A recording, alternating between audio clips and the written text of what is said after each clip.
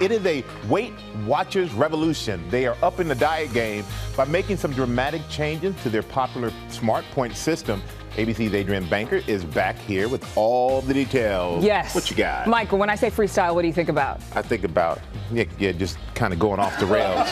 Just doing whatever, Dancing without choreography, right? Well, it's the name of Weight Watchers' latest program. The company says it gives people more freedom while still keeping off the pounds. And their biggest cheerleader, Oprah, is saying, yes, you can.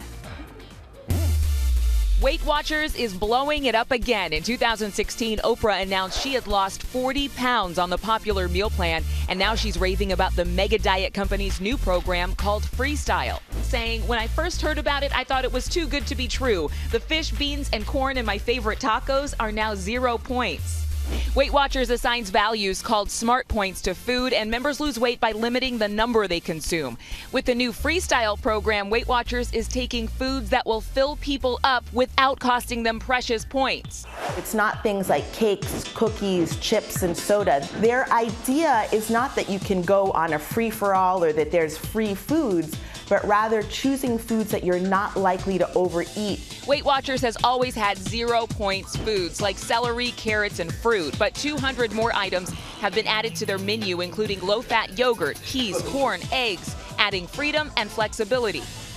Alexis Eggleton has lost almost 95 pounds on Weight Watchers and was part of an early group to test the Freestyle program. You think, well, I can't go out to dinner because I'm not going to have options that are going to fit with my plan or my program.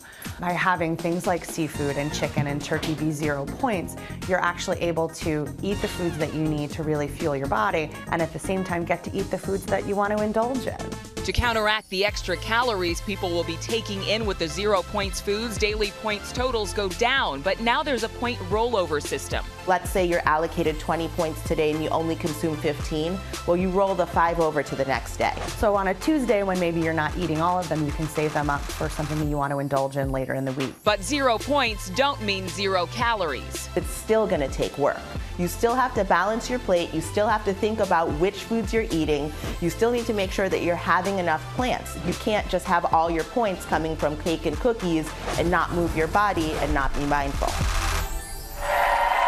So yes, it's all about mindfulness, right? You still have to think before you eat, but the company says by putting more foods on the 0 points list that don't need to be tracked, you'll spend less time counting and more time enjoying food and your life, which is what we all want to do. You should enjoy food. You should enjoy your life. I love bread! Like Oprah. Like Oprah. Very like good. Oprah. Better you than me trying to do that. I probably shouldn't have done that either. But you know what, Adrienne, thank you so much.